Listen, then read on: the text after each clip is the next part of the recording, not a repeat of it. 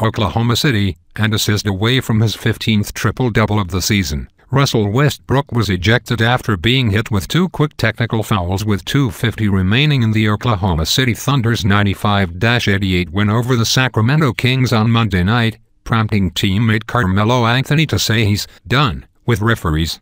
"I'm done with them," Anthony said, cutting off a question about the officials. "I'm done with the refs. No disrespect, but I'm done with those guys." Westbrook attacked the basket and elevated for a layup, but was hit in the face by De'Aaron Fox swiping down at the ball as the reigning MVP collided with Willie Cauley-Stein midair. Westbrook came back down with the ball, holding his face, and fell to the floor as referee Matt Boland whistled Westbrook for traveling, his 10th turnover of the game. Westbrook popped off the floor and was assessed back-to-back technicals to earn an immediate ejection. He finished with 19 points, 16 rebounds and 9 assists. Westbrook did not speak with reporters following the game, leaving the locker room before it was open to the media. It marked the second consecutive home game Westbrook has left the arena without speaking with reporters.